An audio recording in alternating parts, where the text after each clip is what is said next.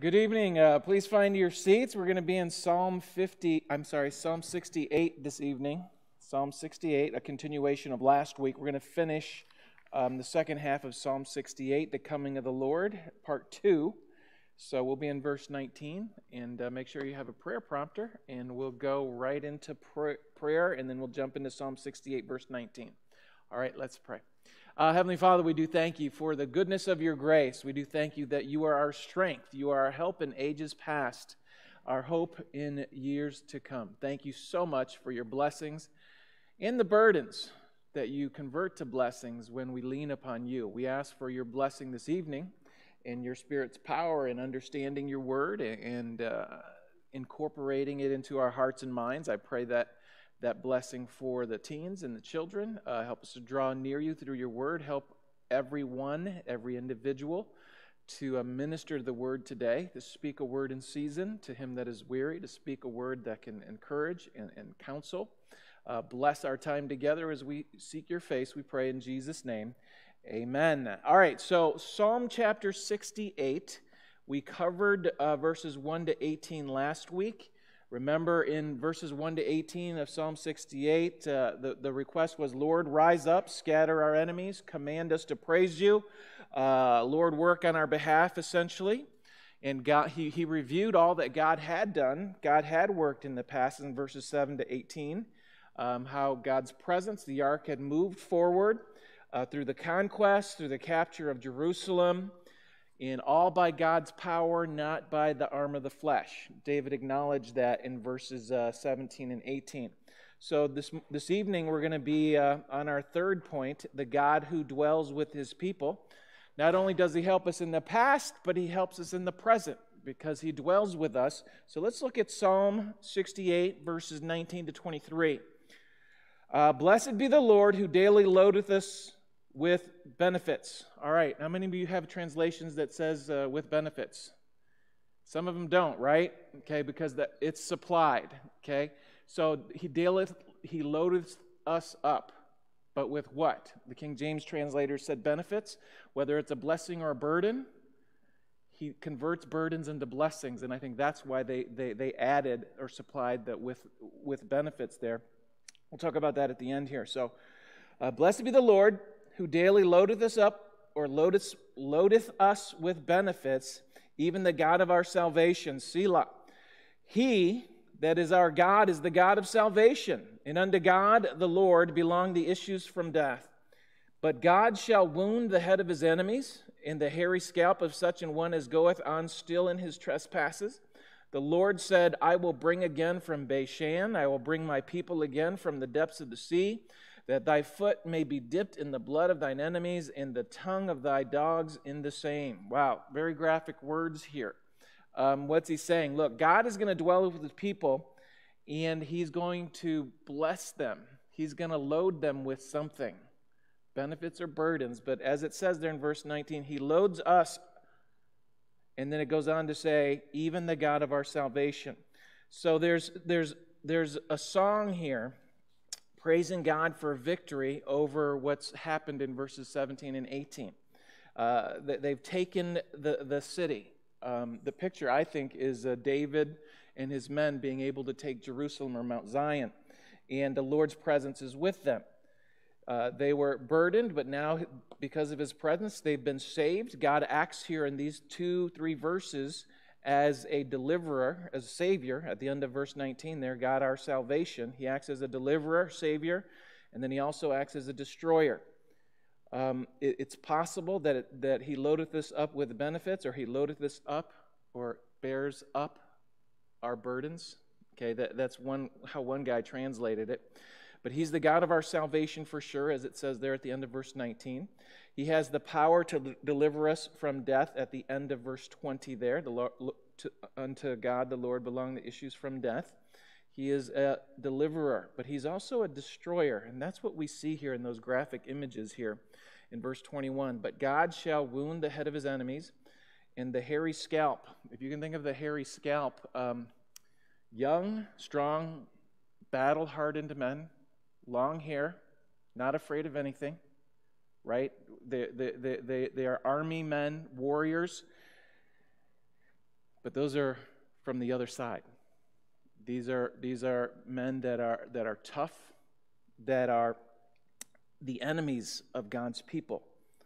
It says there that the hairy scalps, some translation says the hairy crowns. It's just a picture of men who trust in their youth and their strength and who are battle-hardened.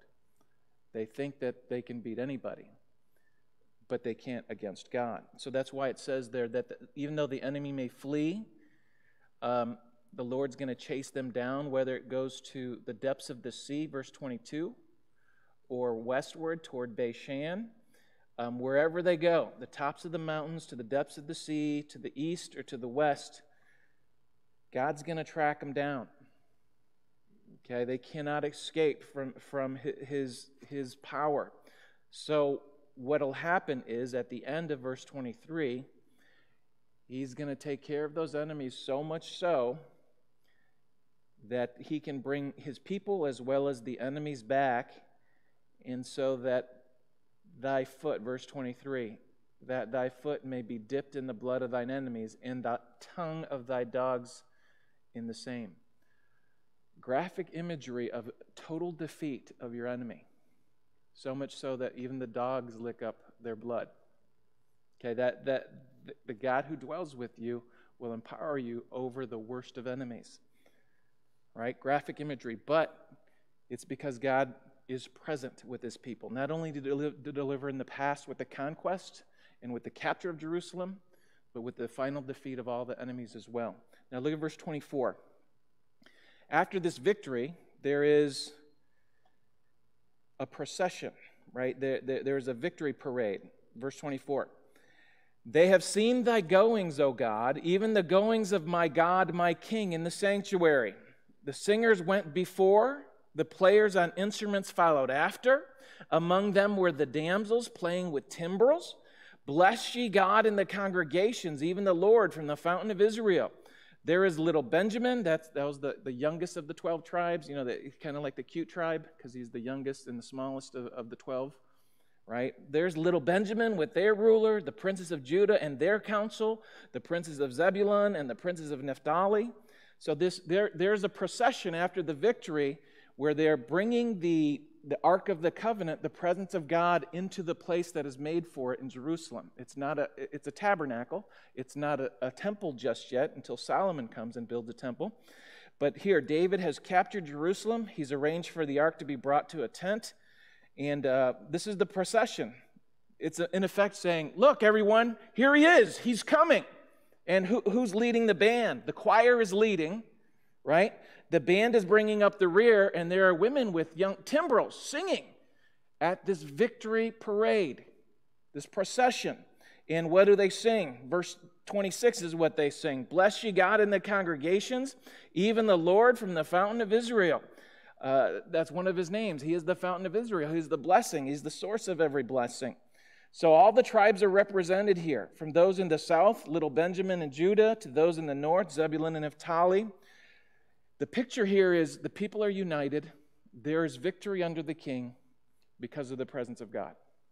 So this is a fun, grand vision of what's happening here. Now let's jump to verse 29, where this is what we're about to see is prophetic, the prophetic future. Thy God hath commanded thy strength. Strengthen, O God, that which thou hast wrought for us. Because of thy temple at Jerusalem shall kings bring presents unto thee. Rebuke the company of spearmen, the multitude of the bulls with the calves of the people, till every one submit himself with pieces of silver. Scatter thou the people that delight in war. Princes shall come out of Egypt. Ethiopia shall soon stretch out her hands unto God. So here the universal praise of God is starting to bubble up and go forth. Let all the kings and all the kingdoms come and praise him. And there's a rebuke too. There's praise. There's an anticipation of this final victory of God. But here there's a call on God to summon his might, right? Summon his strength, to show his strength on behalf of his people, to complete what he has begun. I think this will finally be answered ultimately in the millennium when the temple will be present And when the kings will bring forth their gold and frankincense to the great king, they're going to bring tribute, their pieces of silver there at the end of verse, or the middle of verse 30. But not only will there be that praise and this anticipation of victory, ultimate victory, final victory, but there will also be a punishing of the warmongers. Verse 30 is a little bit difficult to explain, and I'm going to explain it to you, I think, the best way that I have read it explained here. It seems to be, if you read verse 30, look what it says there: rebuke the company of spearmen, the multitude of the bulls with the calves of the people, till everyone submit himself with pieces of silver. Scatter the people that delight in war. So when the millennium starts or is established, let all the warmongering nations, let all the spearmen, as it says there, the multitude of the bulls, the picture there is bullying countries that have war as their main means of motivation, right? Scatter thou the people that delight in war, and let them go back there till everyone submit himself with pieces of silver. In other words, until they all bow the knee to the King of Kings, the true King. The other rulers who lorded over the peaceful nations, they need to come to the point where they acquiesce. They yield to the true King in Jerusalem from the throne. Let's see here. In the end of verse 31, their ancient enemies, Egypt and Ethiopia, they too will stretch out their hands to the true King. They will yield to the King of Kings when the ultimate millennium kingdom is established. So that universal praise, as he receives that praise in the tribute, the taxes, or the honor of silver and gold. Look at verse 32 there. Sing unto God, ye kingdoms of the earth. O sing praises unto the Lord, Selah, to him that rideth upon the heavens of heavens, which were of old. Lo, he doth send out his voice, and that a mighty voice. Ascribe ye strength unto God. His excellency is over Israel, and his strength is in the clouds. O God, thou art terrible out of thy holy place. The God of Israel is he that giveth strength and power unto his people. And the end result is, blessed be God. There's petitioning here for all the nations to praise God, as it says there in verse 32. Sing unto God, ye kingdoms of the earth. O sing praises unto the Lord. Acknowledge that the God of Israel is the true God. All the kingdoms should acknowledge this. They should pay homage and praise to him. And again, here's this tremendous sense of grandeur and greatness. Okay, one of the movie scenes that I can remember is when a king is about to be crowned, right?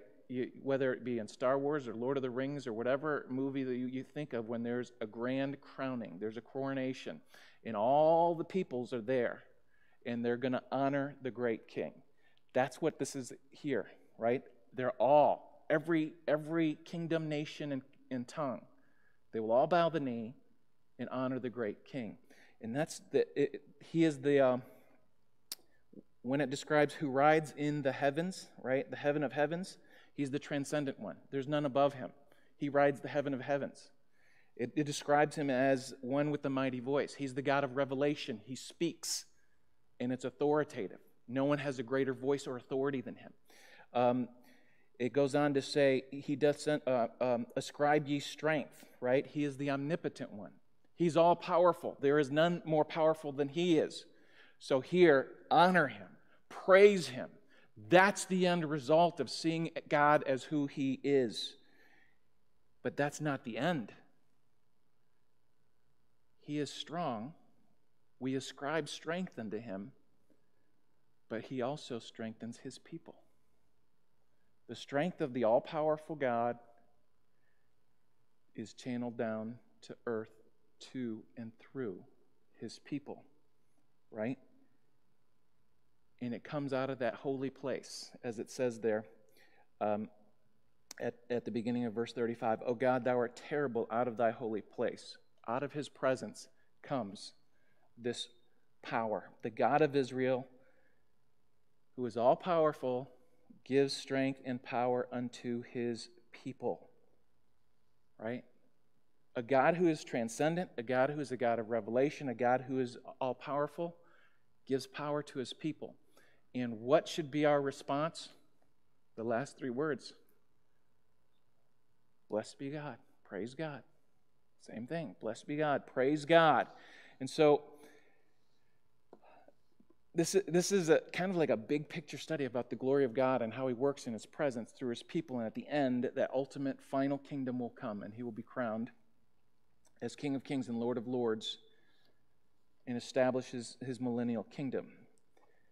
But now we come to the nuts and bolts here. Knowing that, what should that mean to me? Okay, there's a phrase in the New Testament where the Apostle Paul says, we all with open face, unveiled face, beholding as in a glass the glory of the Lord, are changed into the same image from glory to glory. As we behold Jesus, as we keep him forward and through the Word and through the Spirit, we are changed from glory to glory. We're becoming more and more like him, right? There's an increase in glory. Here, the picture is a procession of people, a parade of people moving forward. The application for you is this, could be for you. Are you marching like a conqueror from glory to glory, from victory to victory through the Christian life? Or are you walking through a funeral dirge with your head down and saddened? Okay, this is a psalm of great expectation. This is a psalm that looked back and said, you worked in the past, you're working in the present, and you will work in the future. This is a song of great hope. That's the way we ought to live. Okay, that's number one. Are you walking forward as a conqueror, or are you walking as if it's a funeral dirge or a funeral procession? Number two, if you go back to verse 19, I touched on it when we started here. It says, "Blessed be the Lord who daily loadeth us." Okay, with benefits is not in the original Hebrew text. It's supplied. So whether he loads us with blessings or burdens, he loads us every day. If you look at that again, who daily, every day, loads us with benefits. Let's think about benefits, and let's think about burdens. Because it's supplied there, we have to consider that it could be he loads us with burdens too. But the thing about a Christian, in the Christian life, is he loads us with burdens that convert into blessing. What do I mean by that? You know, God is the one who gives us the burdens of life, right? Whether you like it or not, right? Peter would write in 1 Peter, humble yourselves under the mighty hand of God that he might exalt you in due time. Why do you humble yourselves under the mighty hand of God? Because it's the mighty hand of God that opened the way to the burden in your life. You don't like to think that, but here's the caveat in this, right? Sometimes we bring burdens upon ourselves because we're stupid, because we do dumb things. We make bad decisions, right? By our disobedience, by our rebellion, by our sin, by our unbelief, by our lack of love, by our lack by our lack of kindness, we cause burdens to enter into our life. We do that, right? But if we're walking in the will of God and we are walking in the path of his choosing, and we have burdens, that's just the human condition. And it's allowed or permitted by God. He is the one who's allowed it or permitted it, right? So what we have to see is the burden. I have to look at the burden as a benefit. We don't like that. I don't like that saying that, but it's true, right? Let me give you the New Testament example. The greatest New Testament example of that is the Apostle Paul, right? He's burdened with a thorn in the flesh. It's either a physical condition, eye problem, epilepsy, or some other type of physical condition, or it's a physical person. And he asks God, take it away from me. Take it away from me. Take it away from me. And God says, no. My grace is sufficient for you. Because of the burden, he experienced the sufficiency of God's grace. Because of the weight in your life, right? Because of the heaviness in your life, you got strong. Because of the trial, you got stronger. And the door of your ministry broadened. That's what happened with Paul here, right? He told Paul essentially, I'm going to give you the grace that you need through this. And Paul essentially learned God answers prayer by taking things away sometimes, and sometimes God answers prayer by adding things to us. That's what he did for Paul, right? What happened was Paul's burden became a benefit, because what would Paul say right after that? He would say, my strength was made perfect in weakness, right? He was emptied of self, and he was filled with God, and he was strengthened by God. So where's the benefit?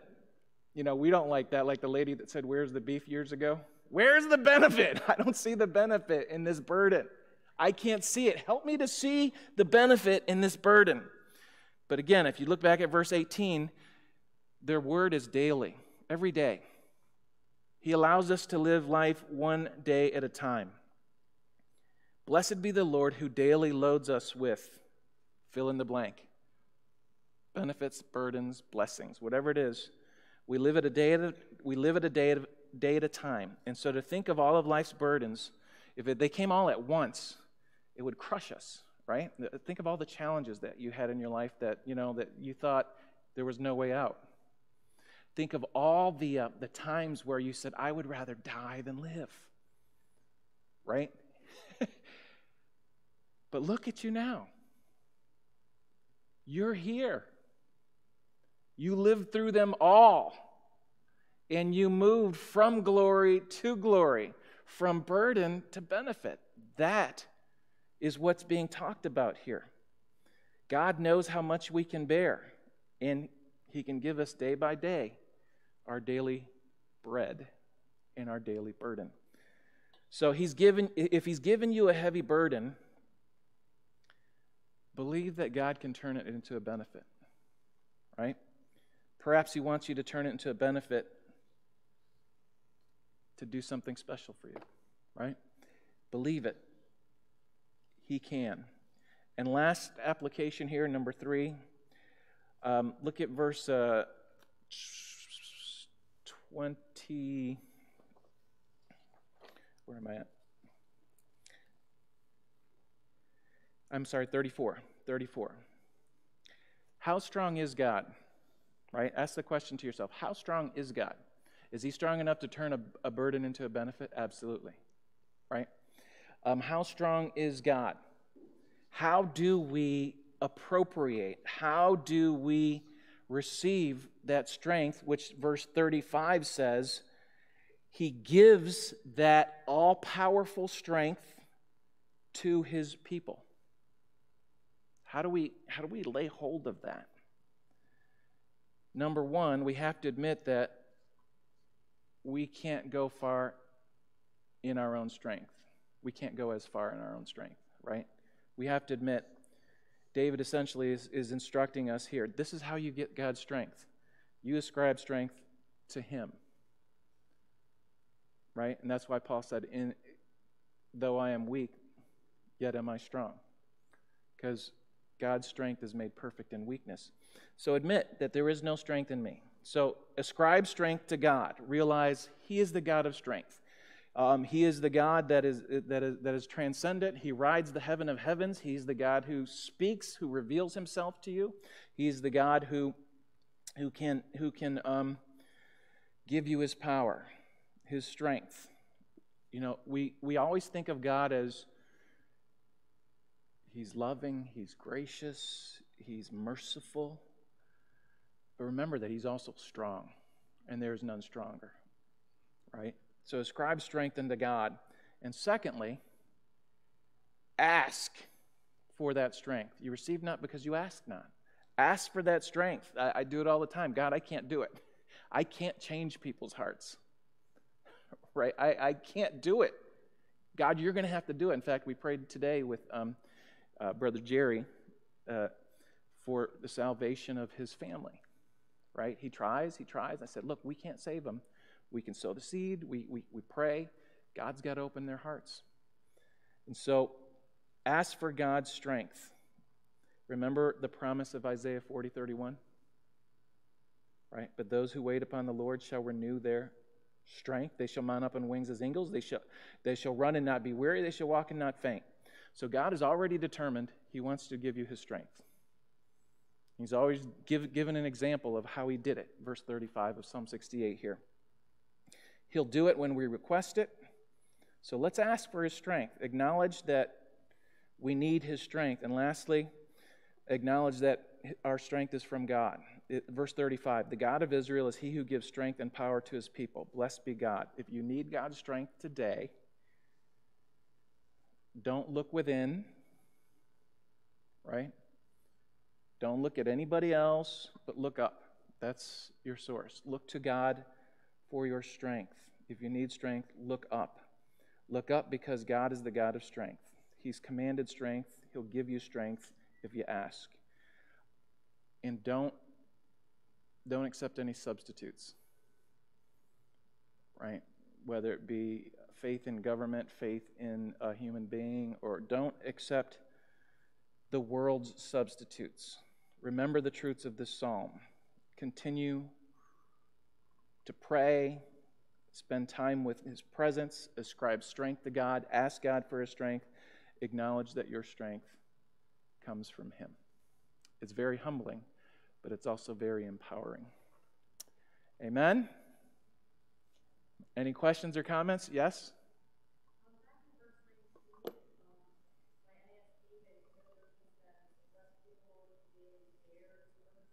Yes. Yeah. Yes. Yeah. It is, you look at it the flip side, right? Gives burdens or bears burdens. But his bearing burdens is unloading my burden. It's a benefit, right? So it's the way you look at, it's looking at the same problem from the top or the bottom. You got it? Does that make sense? Yeah.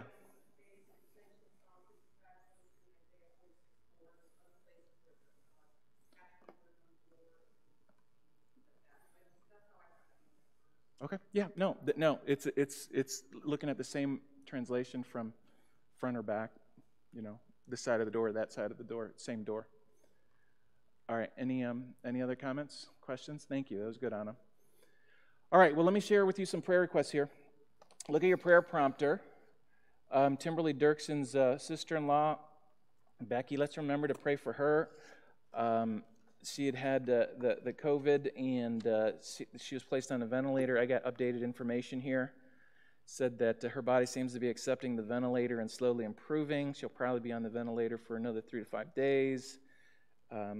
Let's just continue to pray that she responds well to the treatment that she's getting. And there's some progress on the prayer request for Susie's sister. In the sister as well as the brother-in-law. Okay, let's remember just to pray for that circumstance so that there's clear communication between the family and the hospital there about the treatment. And then Charles and Claudia are in Illinois, returning soon. Let's pray for the Sids, Angie's friend Norma, and then the Bogers are back. We got to pray for the closing of their house as well as the Sids too. Same issue, kind of. Closing, appraisal issues. So that yes. Okay. Okay. Let's pray for Darcy's grandson, Riley, fever. The whole family has it, or just him? Just him. Okay. Okay. Any other? Yes, Anna?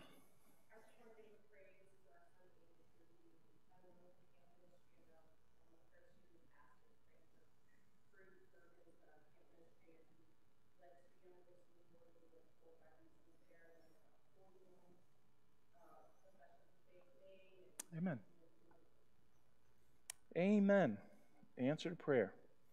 So that's Andrew's prayers. Yes, that's Philippi.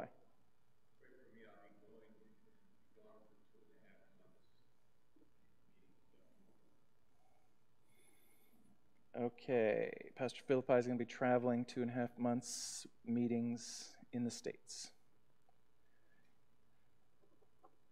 All right, let's also remember to pray for Vacation Bible School. We've got a good enrollment so far. Let's just pray that there be other families that aren't familiar with the ministry. Maybe catch a load of the sign or get an invite to come.